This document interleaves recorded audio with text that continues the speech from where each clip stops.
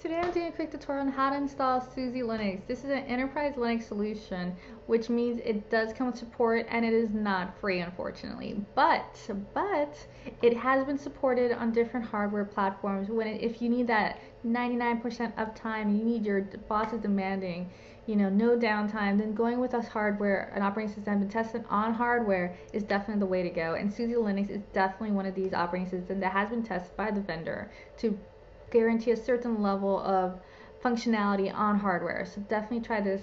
Of course, if your company can afford it, there's tons of great open source solutions, but if your company can afford it, then you could have someone to call if you're having problems troubleshooting any sort of issue on your machine. So just keep watching, and I'll show you how quick it is to install the SUSE Linux operating system and all the options that come with it during the installation. First thing we need to do is download the SUSE ISO, which can be downloaded at SUSE.com. You go ahead and click on products. They have SUSE Linux Enterprise Server. So go ahead and download the 60-day free trial of this installation. It will take you to a page that lists the different hardware platforms it's supported on. As you notice, most popular hardware platforms are listed here. So I'm going to go ahead and download my 64-bit Intel AMD 64 processor download. This is work with most 64-bit systems. And we're going to go ahead and download 2 ISO images. So go ahead and proceed to download that red tab on the far right. And you can go activation code on below if you want to try out their support. If you don't, you just download the ISO. You're going to have to register for this download, so go ahead and register, get your account, and it will download your ISO image. Once it's downloaded, you can go ahead and burn that on a DVD, or if you have some kind of network management tool like an ILO port or IPMI port configured, you could go ahead and do a network boot with a virtual disk.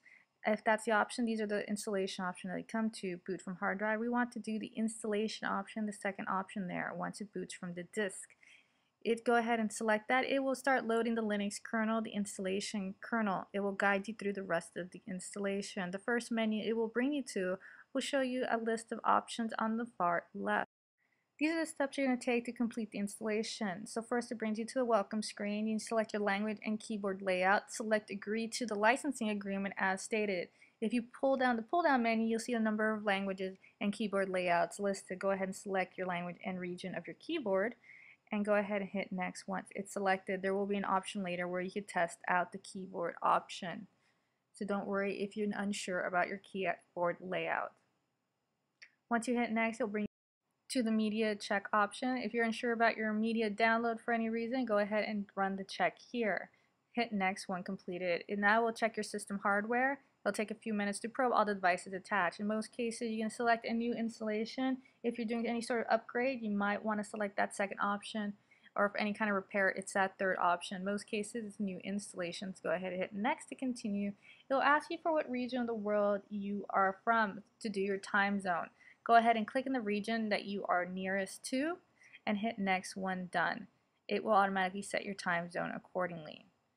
You can go ahead and select the region and time zone pull down menus on the bottom there to select the region if you're unsure. Next, it will ask you about the server-based scenario, a physical machine or a virtual machine. If you're testing out this environment, you might be running in a virtual environment, so go ahead and select virtual machine. Xen virtualization and KVM are different virtualization environments, and depending on which one you're running on, you might select that. If you're running VMware, you go ahead and run virtual machine right there. If it's a physical hardware, of course, you select that first machine where it's a full-on operating system on a physical device and not virtualized at all.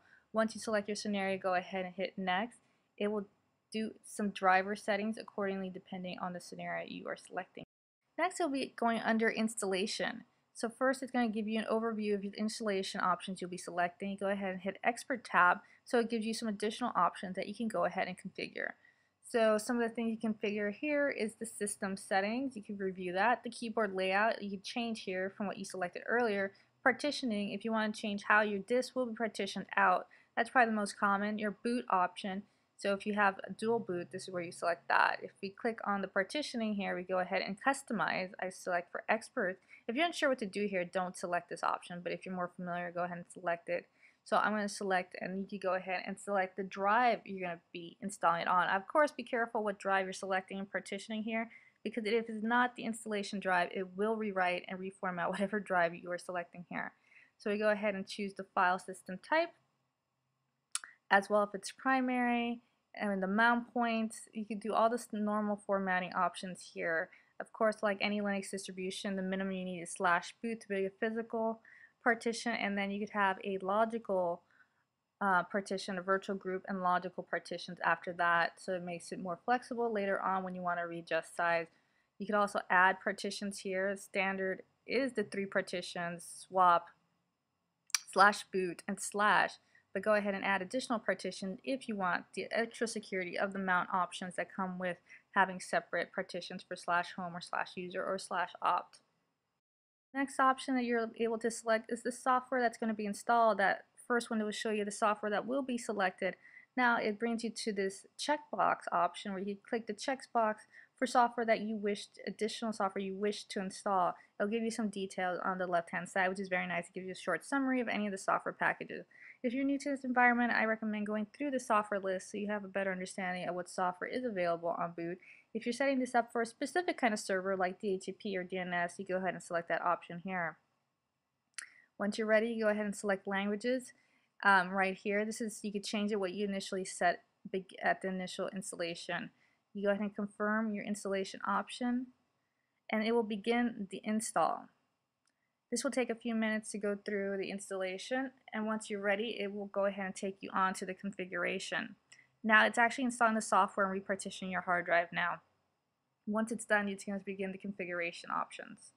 The first option to configure is the root password. Be sure you select a complicated password, uppercase, lowercase numbers, and special characters for this password, and of course do not share it out. It does become a vulnerability if the password is too easy. You go ahead and test your keyboard layout in that box provided below. Next, you're going to provide the host name as well as the domain name as well here. If there's no domain, you go ahead and leave that blank. If you want to have this as a server, you probably don't want to have it changed via DHCP unless you configure DHCP server with some kind of reservation. The next option to configure is your general network settings. You have an option here to go with traditional settings and enable IPv6. So you go ahead and select those options here. You also have the option as your firewall. You can see by default it is enabled. You can open up your SSH port. By default it is closed. I went ahead and opened up my SSH port here so I could do remote management. You could do your configure network interface. If you're on DSL or ISDN settings, you can configure that here. Go ahead and hit next when complete. It will take a second to test your network settings and then continue on. It's going to prompt you for the customer server configuration. If you have an account, you go ahead and set it up here and you can register your system. If you do not, you go ahead and skip that option and continue on. The next option is services. So if you have a network service that you want running on here, like Open LDAP or another type of service you want to run, go ahead and select that option here. If you do not, go ahead and select the default and continue on. The next one is going to prompt you about authentication. If you want the local accounts with /etc password, or you have some kind of LDAP or NIS authentication, you can select that here. You create a local user account, always recommended in case you get locked out for any reason, or if you want to use SUDO for security reasons, you go ahead and create that local account and you can give this account privileges later. It's going to write these custom configurations and take a minute to do that. And once it's done, it's going to prompt you with some information, and your installation is pretty much complete from here. So some release notes you can review if you want to know anything new about this specific release of SUSE Linux, which is 11 update 3. Now it's going to probe for some additional hardware such as your printer or sound card. Once it does that, it will detect the settings on there. It will go ahead and save your sound card settings, and your installation is pretty much complete now. The very last thing it's going to do is cloning the system. So it's going to create some kind of clone file that can be used later if you want to use it to create other installations, very similar installations to this. At this point, the system will reboot and will bring you to your login screen. Go ahead and log in with the account you created, the local account or the root account, and log into your desktop here. Now, once you log in, this is your desktop environment. It is the KDE desktop. You go ahead and open up your terminal by right-clicking on the desktop there, or you can click on computer on the bottom left, and it'll give you some software options. Now these software options are some of the software that you selected during the installation. Thanks for watching, guys. I hope this was helpful. Let me know if you are using this in your environment and saving yourself some sleep at night, right guys? Sleep, so good. So just let me know if you're using a supported operating system or open source actually, and I'd be curious to know, and I'll see you guys next time. Bye. Oh, like if you liked. don't just do anything if you don't like it.